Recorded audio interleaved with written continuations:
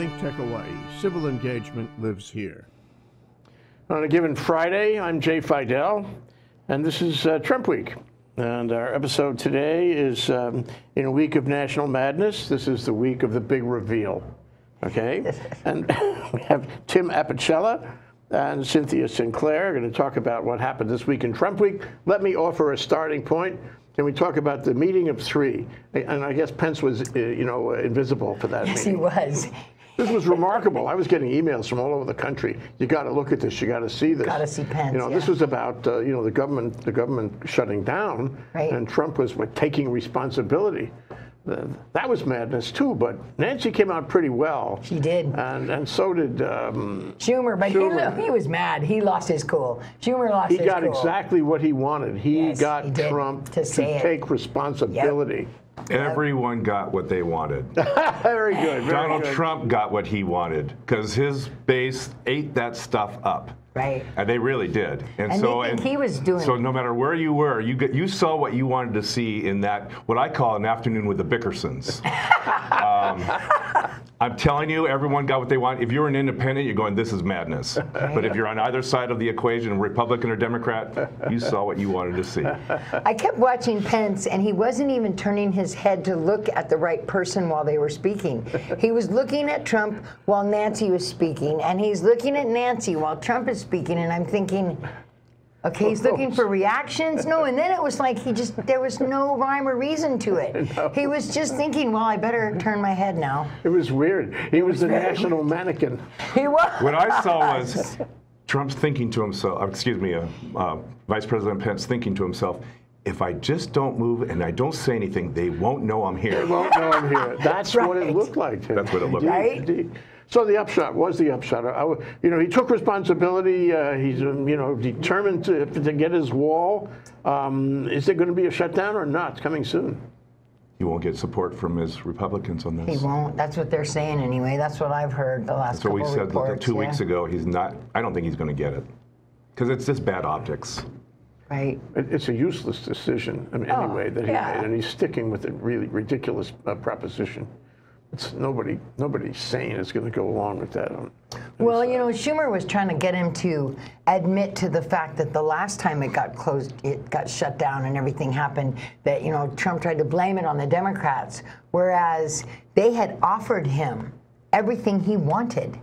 But he wanted more. He decided he wanted more. He wanted to blame them. And so he walked away and said, no, I'm not going to do this deal first time. Who knows what will happen between now and then, because we may have the Dreamers become part of this negotiation again, and who knows what might be resolved. And I doubt it, but it's, that possibility is always out there. Well, I think that's why he kicked it back, was because of the DACA stuff that was in the proposal. So that's why he said, no, I'm not going to do it. Now, you heard about the child, the 7-year-old. Yes. Oh, yes. How does that feed into this? I mean, how does it play with the public? Well, I know that I watched United Methodist bishop being interviewed. There was a number of religious leaders that were arrested during a protest down there. And she was talking to Tucker Carlson on Fox News, and I was appalled at what I heard Tucker Carlson say. He said, so if I give you money and tell you to put it in the plate, then does that mean that I get better something from God, then he'll listen to my prayers better because I put money in the plate? And that's what you're doing by not paying taxes as a church, a non-exempt church, right? As an exempt church, I mean. So he was trying to say that the United Methodist Church is a pariah against society because we don't pay taxes. And so she was trying to tell them every single United Methodist pays taxes. Not to mention the fact that, they have UMCOR, which is just as big as Red Cross, and just as big as, probably as big as, FEMA, even, for the stuff that UMCOR does all around the world. And so for him to say that, I just was appalled that somebody could say that on television. And the guy is popular. People on Fox News that watch Fox News love him. And they think, wow, I'm sure he can't call himself a Christian. No, one of the reporters from Fox News is going to be ambassador to the United Nations. Oh my gosh, I know, I heard that. That's really extraordinary. Yeah. No real experience or competence. But so what about the 7-year-old Well, child? I guess I just recently heard about it. So the question, I saw the director of Homeland Security. She said that this was an unfortunate circumstance. This is what happens when you cross, the border and you don't have, the right provisions and these sort of things. So I don't know if the answer was this individual, this 7-year-old girl, in our custody? Yes. Yeah. If she was in our custody, she was in our custody. Then that is a serious problem. It's negligent homicide. But she made it sound like this all happened while she's crossing the border and she became dehydrated and the whole thing. No. But if she was in our U.S. custody, that's not a good thing. Yeah, yeah. She was already and in that's the the process second death right? that we've seen in the past week. Remember that truck driver who ran the blockade there, and they shot him. What? I don't care. That was the second incident of lethal. Well, they've admitted that these retention centers were basically designed for males, not families, certainly not children. Yet that's who we've surrounded and incarcerated is families and children, with males as well. But this is a mess. Yeah, it is. It's a mess. That's what it amounts to. Immigration is a mess. Okay, let's go further. Let's talk about quick, I think everyone agrees that we need, immigration reform, but not this kind of extremism that's going on. I think, every Democrat even believes that we need reform, and I get that, but not like this. Not where people are dying. It's an attitudinal thing. It's a moral thing too. Right. It's a thing about mothers and children. Right. And it's a nationalist, populist thing, which is very regrettable. But this is the third thing that's bad for optics. Remember, the first one was ripping children away from their parents. Yes. Okay. Yes. And then the last one was 2 weeks ago, where you had tear gas going off in the crowds. Yes. You had children barefoot running with their parents in tow. We really need to do that. And now we have this death of this 7-year-old child. So these are just bad optics. And I would think, and I know, even the Republicans go, this isn't good for our votes and our confidence in our party. Yeah. And they can't find people to be border patrol agents. Or chief of staff. Or chief of staff. Or chief of staff. Jared's on the list, so he might be next. I didn't mean to derail the conversation, but it's the same thing. Yeah. I think they're leaving under protest. They're quitting under protest. Right. And nobody wants to take those jobs because it's too ugly. And that really makes a statement. Some people will take money over ugliness. Well, remember, you're going to have a future after this administration. You're going to probably want to stay in and have a career in politics, or I don't know for how many years after you quit this job if you're working for the administration. Bottom line is, what are you going to do? The worst thing though is that so you lose a good man. Let's say Kelly is good. I really don't know enough to say that, but let's say he's good. He leaves, and now Trump can't find anybody to take his place. Even Christie turned him down. I was surprised about that. That's interesting. As of this morning. I heard this morning. I wouldn't call Christie really competent or good for this job. Mm-hmm. But anyway, so now you keep looking and you lower the bar. Then you find somebody, and you do this all over the place. You do this in lots of agencies around the White House and around the departments. And what you're doing is lowering the bar for the whole government. Yeah. People leaving, and you're either not replacing them, which leaves a puka there. Or you're replacing with somebody less competent and less moral. Well, you have the one criteria that is required: loyalty. Loyalty. Right. Well, the result is you get a whole government of people like that, and people in high places they're loyal but nothing else, and it's sort of the brown shirts taking over. This is very scary business. Trump is remaking the government. When he can't find somebody to replace Kelly, you know what's going to happen. The government is going to be remade and worse. Anyway, let's move on to one thing you found, Cynthia, Paul Ryan, and the hidden Yemen, the hidden Yemen acorn there in the Farm Bill. In a Farm Bill, of all things. I know. I thought, you sleazy guy, you. How dare you try to sneak it in on? Because the Farm Bill is something that's really needed right now. So what did he sneak in? What it was is he was trying to protect the Yemen. The things that we are doing to support Saudi Arabia in Yemen. he tried to protect it from having anything be able to come. And he put that in the Farm Bill. And he put it in the Farm Bill. Does this give the public real confidence in Congress? Oh gosh, no, it doesn't. It doesn't even.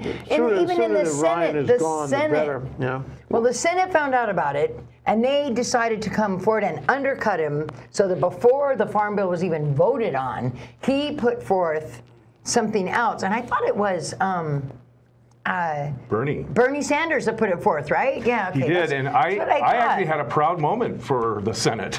Yeah. And particularly for the Republicans, that they stood up and they said, in a vote of 56 to 41, we want acknowledgement that Khashoggi was murdered by MBS. And they got that. Yeah, they got that. And then secondly is we need to pull out of our support for reconnaissance, surveillance, mid-air fuelings, all those things that we're doing behind the scenes to support this war in Yemen. Right. What about the arms deal? Well, I think that's going to be part of it, but down the road. It wasn't written into this one, but I think it is part of it. Does Congress have to approve his arms deal, his $10 billion arms deal with Saudi Arabia? They're going to use the War Powers Act on that, right? I don't know. Yeah. That's a 45-year-old. Hope that was in the Senate bill, because that's the real kernel of this problem. Yeah. And there was something on the. But you had to give acknowledgement that the Republicans finally did something. And stood up against the President of the United States. Right. And, I took note of that. Yeah, I think the whole country did. It's really remarkable. I'm not sure it's going to have the effect that you hope for, but at least they made a statement on the point. What's interesting is the House could not do anything because it's not the end of the year yet. Right. And Paul Ryan says it's not coming to the floor. So we have to wait till next year to see what the House does. So right now it's only one chamber of Congress. Yeah. Well, and then you'll have a remix of who's in the Senate, and do they subscribe to this kind of bad behavior of our support for Saudi Arabia? Their minds. Yeah. Anyway, it was a bright light for a moment. Okay, Michael Cohen. When I said the week of the big reveal, I was thinking of him. That's the big deal. What does it mean? What does it mean? And by the way, don't forget the last thing he said. I think it was in the morning paper, and the Times reported that, are you kidding me? The president didn't know. He knew. Of course he knew. Right. Because that's what Trump is saying. He didn't know. Well, he's pleaded guilty to what? Is it 6 different things? And one of them was paying off these women in order to affect the elections. Well, first off, let's go back in the timeline. I don't even know these women. Oh, yeah. Number 2, on the plane, April 2018. I don't know who paid them. You'd have to talk to my attorney, Michael Cohen. I couldn't imagine why he paid them. I have no idea. Now forget his first name, Mr. Pecker from the National Choir, plus Michael Cohen in the same room, and according to them, providing testimony that they were being directed for these payments. And so he's like, okay, well, but it wasn't illegal. My attorney did it. My attorney directed those payments. And he didn't tell me it was illegal. He's the one who's supposed to tell me. Attorneys know everything. Why didn't he tell me it was illegal? So I don't know the women. Okay, I don't know the women. I don't know who paid it to. Now, we paid it, but my attorney did it, and he didn't say it was illegal. Evidence in there. Sounds kind of like Jimmy Kimmel's thing last night. Well, we'll see how the invoices. Right. Yeah. We'll see how the invoices Which makes it worse for him, actually, because he reimbursed Cohen. Yeah. So it actually makes it worse. That sounded so much like the thing on Jimmy Kimmel last night. I love watching the news now. I mean, in the late night TV, because they really hit all the high points, but they do it with that little bit of comic twist. Because it can get a little depressing sometimes watching the news all the time, right? So I like watching, but that's what Jimmy was saying. First, didn't have sex with those women. Then I never paid those women. Now I assumed it was legal to pay those women. And now I didn't even know they were women. That's what will happen tomorrow, right? That was Jimmy's thing. Well, in order to have sex with them, you have to at least know them. So he didn't know who they were. He didn't even know they were women. That's why he asked them to take off their clothes. I think that's what Jimmy said last night. Cohen is lying about everything. Sad. It's sad. And it makes your But we're head becoming hurt. immune to it, as we talked about in previous shows. We're becoming calloused and immune and desensitized to the over 6,000. Before we take a break, I want to tell you that this morning, on the way in, around 10 o'clock this morning, there was a piece on National Public Radio where they were calling various people a kind of a thumbnail survey. And I mean, I wasn't making book on how many people were on one side or the other, but it sounded like about half. And about half of them was saying, oh, no big deal. All these reveals this week, all the stuff that's coming out in these proceedings, you know, it happens. It's, you know, I don't mind. That's the way it works. And the government is all like that. So he shouldn't be impeached or anything.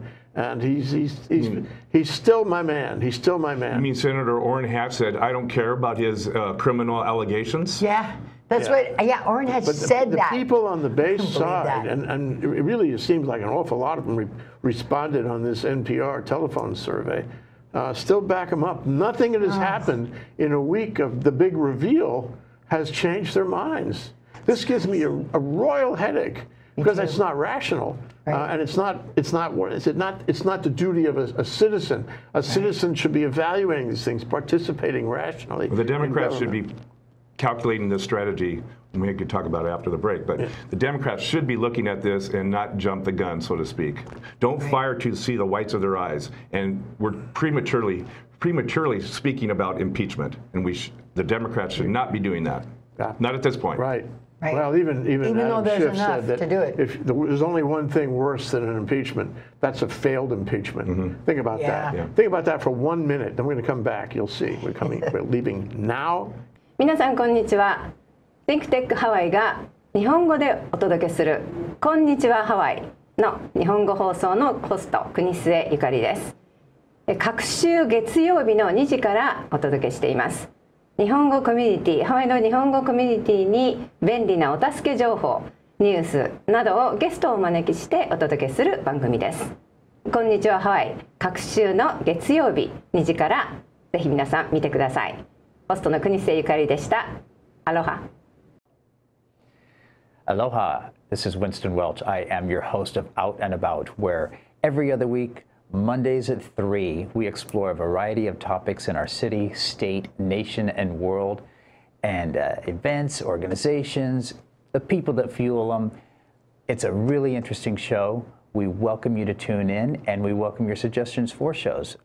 You got a lot of them out there, and we have an awesome studio here where we can get your ideas out as well. So I look forward to you tuning in every other week where we've got some great guests and great topics. You're going to learn a lot. You're going to come away inspired like I do. So I'll see you every other week here at 3 o'clock on Monday afternoon. Aloha. Okay, well, Cohen said he was not going to be Mr. Nice Guy anymore. He was not going to protect Trump anymore. I don't know what that means. Does that mean he's got more information? That mean he gave more information? What about all the tapes and things that they recovered from his office and his home? All of those leads to are other coming things forward. We've only heard one tape that that pins Trump to it, but there's more. And Mueller has come out very specifically and said that that he was very cooperative and helpful. So I think that says a lot. There's other things that are buried in the evidence. Well, if you're Donald Trump, you're thinking, what's going on with all my loyal capos? They're all falling, in a domino type style and pleading guilty and willing to cooperate. So that's got to be very unnerving. Going to jail for me. And going to jail. Yeah. Now, I think Cohen still has an opportunity within the next year to provide more, and hopefully that gives him a full kind of, I forget what the term is, but it's basically a carte blanche on the sentencing recommendation. It's a lot more aggressive, and he still has a full year to say, well, I've thought about this and I want to provide more information. Yeah, there must be more that Mueller can bring against him. Well, he has all the answers. He's just waiting for Cohen to fill in the blanks. Yeah. Right. Okay, what about the National Enquirer now? This seems like it's a treasure trove over there. Again, to manipulate the election in violation of campaign spending laws, to kill stories left and right. And apparently there were other media in the room, which makes it worse. It wasn't just Mr. Pecker.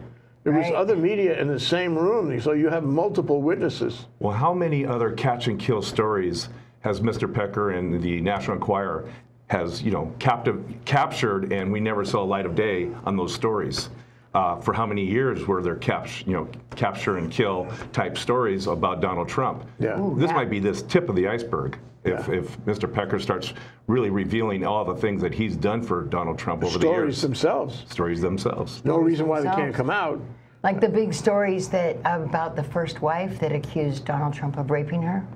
Oh, gee whiz. It came out It gets for gruesome, 5 doesn't it? seconds. This is many, many years ago, of course, but it came out for 5 seconds and then got killed. That story got. That's remember, a catch and kill. That's one of them. Well, remember though, these stories are not, these are not criminal. These are salacious stories, probably. We don't know to what extent they tie into Mueller's investigation. Right. So, what I'm concerned about is that we water down the importance and the significance of what Robert Mueller is going to come out with. If we keep loading the airways with all these salacious stories and say, oh gosh, how bad that is, we're going to become desensitized when the real stuff comes out. And I think that's what Donald Trump wants. Yeah.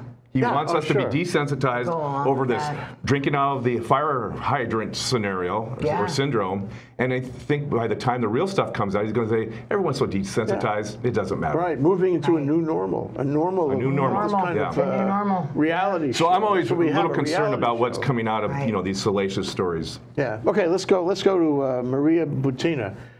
Nice looking woman, actually. She looks better with red hair than she did with she brown apparently hair. changed When the she first hair showed color up, several she times. she had brown hair. Now it's there red are a hair. lot of good-looking women in this reality show, and she's one of them. Well, that's been part of spycraft since the 1940s. Yeah, exactly. So. Find a Since pretty Manahari, girl, dress her up, and go see who she can But it flirt also with it and what she brings can in. get. Now we're talking about Russia.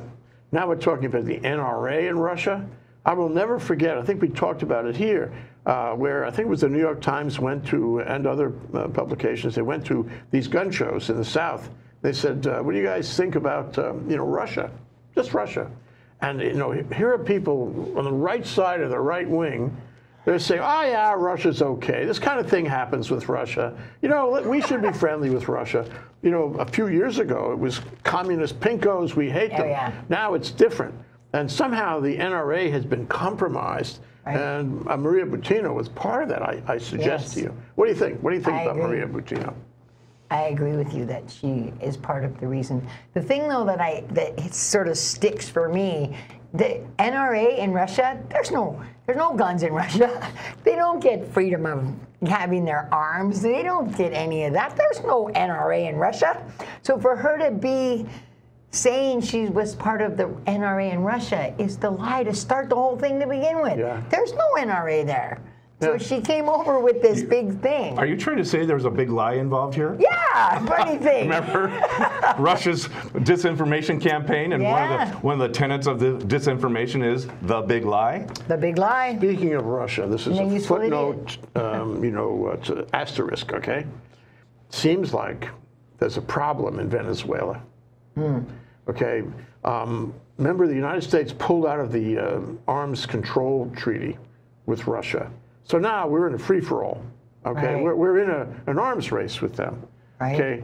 Guess who's building a big, a military base and bringing nuclear bomber-type aircraft into Venezuela? Oh, my. Russia.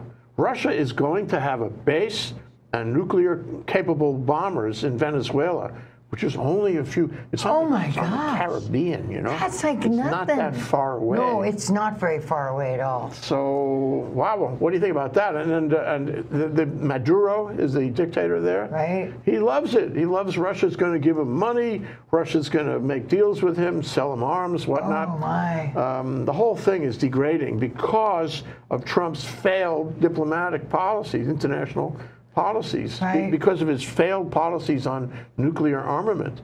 So now we have somebody at our doorstep. The one thing you could say about all of the trouble in South America, south of the border, up till now, is there were no Russians there. Now there are Russians. Now well, there's Russians. I think what's more disconcerting is there's the potential nuclear weapons there. Yeah. Now, if you remember 1961, 62, we had this thing called the Cuban Missile Crisis. Sure. Okay, I know that was only 90 miles off of Florida's shores, but Venezuela isn't that much further south. Right. And so I'm really kind of surprised to hear that that's one of the proposals, that nuclear weapons would be going down in South America.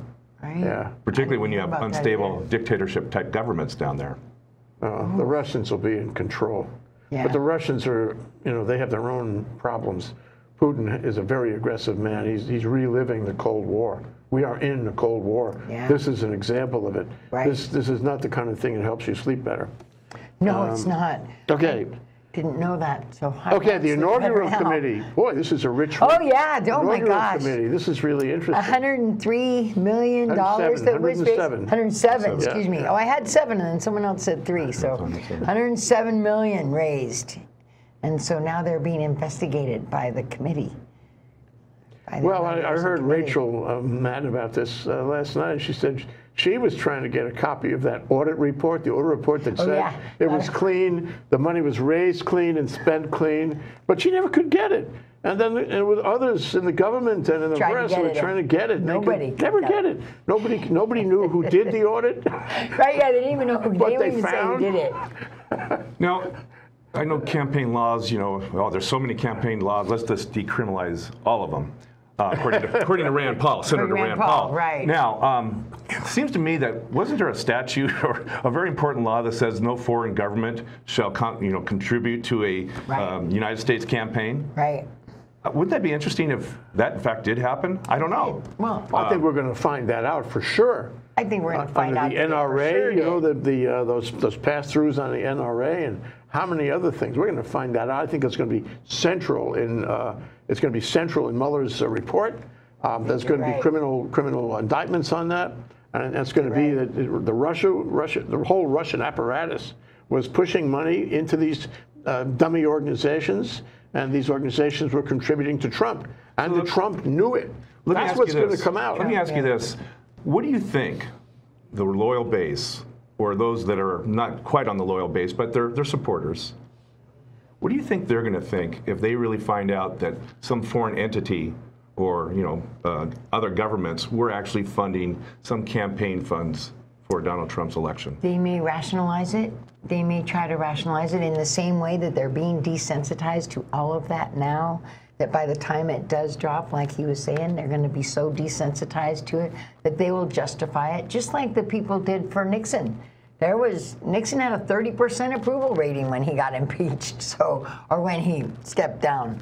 But so, I think even then they knew there was proof. There was all kinds of proof, but his supporters still stuck by him.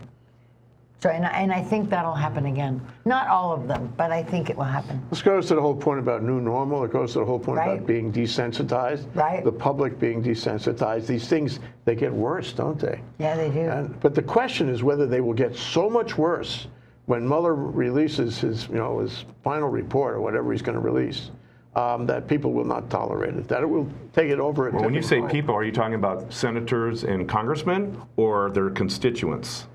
Because there's a big difference. If the senators and congressmen don't hear a peep from their constituents that this is outrageous, what's their motivation to say, well, I vote for impeachment? They won't.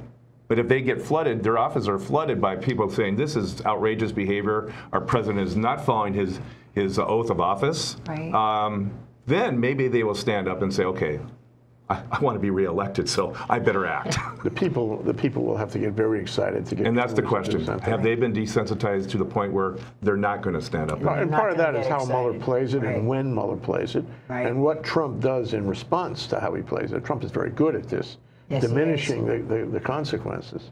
Let's see what else we got. Justifying all of his things with some excuse or another. Well, it was Cohen's fault. He didn't. He should have told me. That's his job to tell me. Yeah, it's not my fault. It's not my fault. I didn't know it was highly. I didn't know it was a felony. When you're being audited by the IRS, don't you say, talk to my accountant, I don't know anything about it. Yeah. Well, you got to. Even though I told my accountant, I want this deduction, come hell or high water. He's probably got a list of all the defenses and the machinations and distractions he's going to pull on us when Mueller comes out. Oh, I'm sure he does. So, I mean, it's a real question that you raise. I agree. As to whether anything will happen, even in a worst case, and worse for him, worst case analysis kind of result. A lot. So what's going to happen next week? You think Mueller will come out next week? No. No. Not yet. When is Mueller going to come out? He still gets more leads, if you will. And so he's got to follow up on the leads. I'm sure he wants to find out what's going to happen with the investigation into the campaign financing.